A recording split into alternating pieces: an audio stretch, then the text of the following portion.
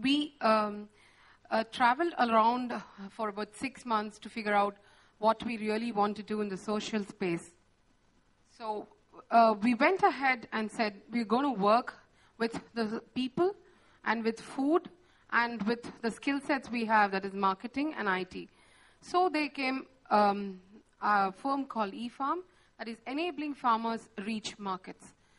And we said we will be, as a family, we will start this because that's all we had in terms of capital and the skill sets. And it's been a long journey. In the 3 years, it seems longer than the other years I have lived in. Venkat is an IITian, an architecture by academics, and I'm Srivalli. I have done my MBA, have a banking background, and my husband has an IIT background. And we both said we want to do something for the agriculture.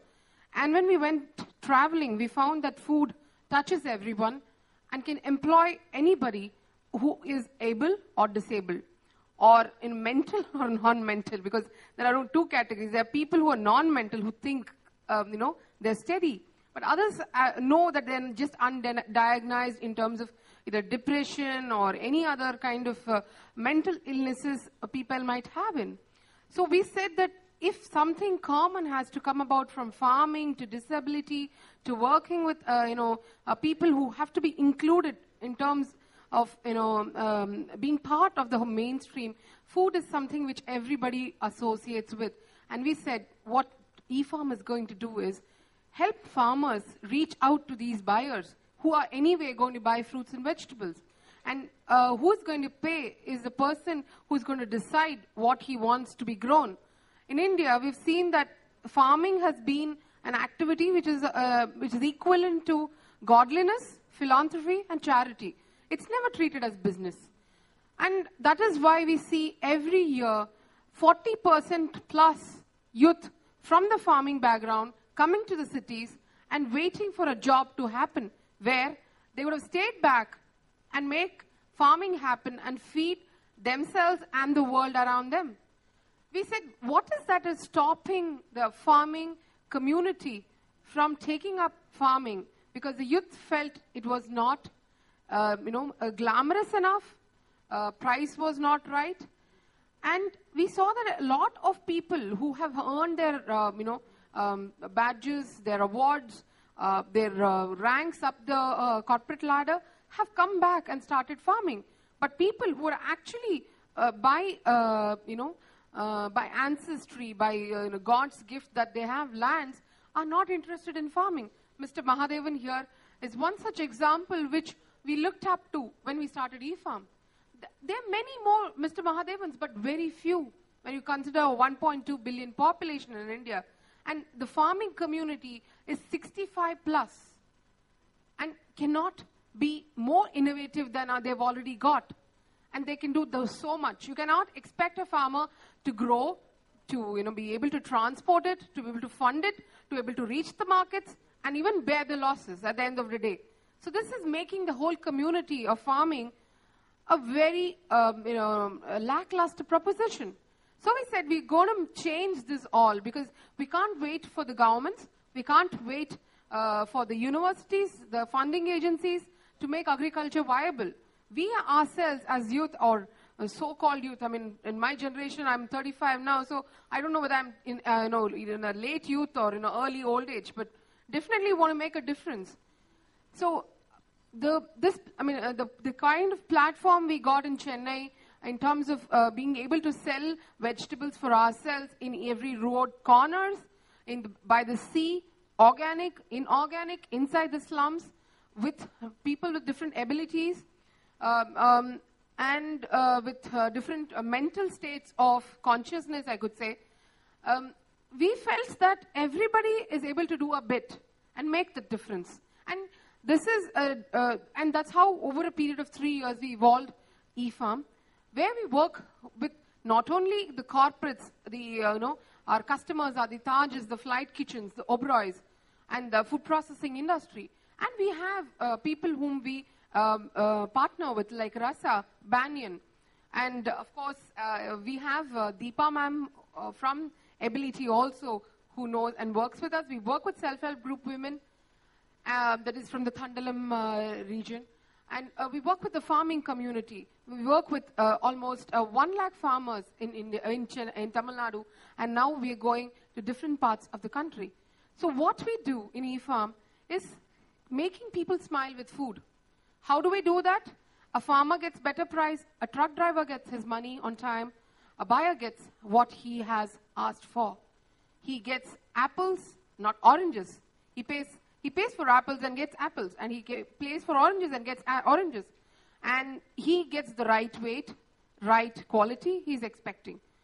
And the farmer and the customer and the end customer, could be a person who's eating in a restaurant or buying it off a kirana shop or a push cart, also is assured of good quality and good price.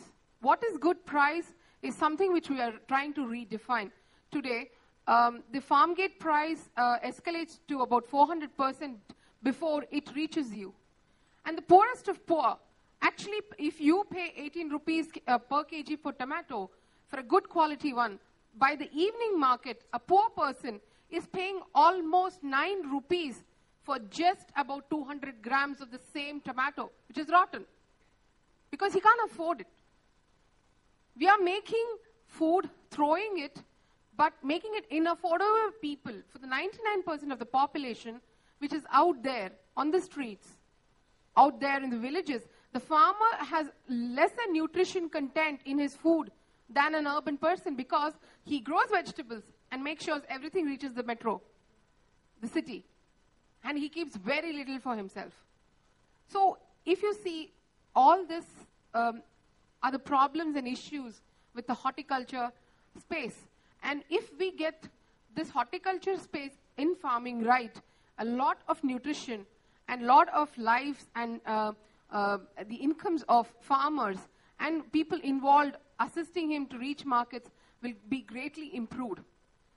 So we said we are going to work with these communities, and we said we will participate in this by being a buyer and also by facilitating information on what the buyer wants from the farmer and organizing it, saying that not everyone in a place grows tomatoes, not everyone in a place grows onions and dumps it on the road, but make sure that the customer knows how much is being produced and how much he would be willing to pay for this. So a simple plan, a simple information feedback to the farmer can change the way the pricing is moving up, the food inflation is moving up, and we can encourage more farmers. Like Mr. Mahadevan would say that he has a photocopy machine. He's going to take photocopies of himself because we need more farmers like him. And like Mr. Mansoor Khan, who is going to come here, giving up movies and going back to the wild acres in Kunur and trying to do, organic farming. These kind of farmers are going to be spearheading a new thought process where a lot of youngsters who are educated, probably could be engineers, could be doctors, could be doctors in the sense PhDs in doing something, but they could come back to the farm and use some bit of their time and mind share. Today, brain drain is happening in agriculture in a big way. So if the youth don't come back, you will have no food to eat. You will have money to, of course, in your banks, but you can't download tomatoes. You might have online technology, but you still can't cook, an American dollar to make a soup out of it. At the end of the day, the greens are not supposed to be the notes.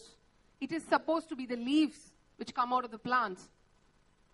So when we talk about green bill, I was like, okay, it should be a green leaf. That's the change we want to bring about, saying that the youth should focus not just on IT and related cushy jobs sitting in the AC rooms, but also move back to the fields. Make sure their communities and themselves are fed.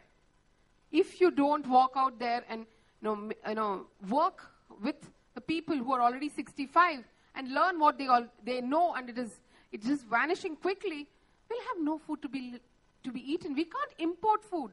Everybody thinks we can import food everywhere in the world. The same thing is happening. If everyone decides not to grow, not to be part of agriculture, there'll be no culture left. We're talking about global culture. We'll have a culture where there's no agriculture, then, sorry, all of us are going down the same lane. Starvation, food riots. What I'm saying is, it's not something which is to frighten people, but I'm saying this is the only profession which has employed all kinds of people. We have gone away from those kind of occupations, which people, were connected to the soil, were able to do. Dhritarashtra was an emperor. And you could see Pandu, his brother, had a skin issue, but he was included. In Mahabharata or in, anything, if you see, everything comes back to agriculture for making a whole civilization, a cultured civilization. So what we are trying to do in eFarm is not just connecting farmers to the buyers. In the course, we want to make it attractive enough for youth by introducing technology. We work on eFarm Direct, which is a platform where we're using technology, we're using mobile applications to reach out to the community. And we do workshops to encourage people to get back to agri-businesses and put them on to the world where, financiers, people who are interested in the same communities are made, they know what is there, because the information is not shared in the space. Luckily, I have one of my colleagues here who participated in our eFarm workshops. He's from Great Lakes College. The journey, of course, has been wonderful. But if you see that, if you value every time you see the fruit on your plate, that there are about 20 people who were involved in bringing that apple to your doorstep, you'll really appreciate that. You might say that, it's not good quality, but it has taken 20 people to make it reach out to you. So I would wish that everyone acknowledges those 20 people, because they've been doing that. And the moment they decide to go out of business, we are left with no apples. We may buy an iPad, iPhone, an Apple product, but what I'm saying is, we can't eat it. Let's all wake up and say, let's get back to agriculture in the way it's supposed to be. We are 60% agrarian economy. We can do manufacturing, but the raw materials come from agriculture. So we need someone out there producing it. So me and my husband in eFarm, we're just trying to do a bit what we think we learned from peers like Mr. Mahadevan, Mr. Mansoor Khan, and others who are there making the difference, like the Ability Foundation. So you can think creatively and connect people with food and include them very easily. So, sky is the limit, and the younger generation, I invite them to innovate more in this space. And with that, I think I could just have this next slide. I just want to share some of the communities we work with.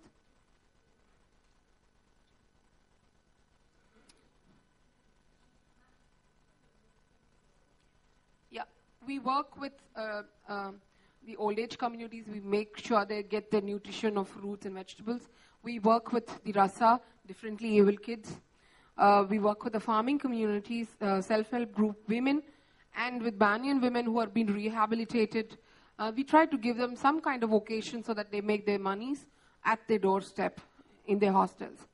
So but we are not an NGO. We are a commercial organization, a private limited company. So we're saying that we don't want to do charity or philanthropy, but just want to do business in a different way. And so we call ourselves a social enterprise. In this platform, I'm very thankful that I'm able to meet so many people from different aspects of life. I'm sure you can carry back a message for me that whenever you see someone looking for a job, show him a field and tell him, make it a heaven, make it Eden. And then he will have food to eat, and so would we. And the food prices and inflation would definitely come down. And that's all I would like to. Thank you.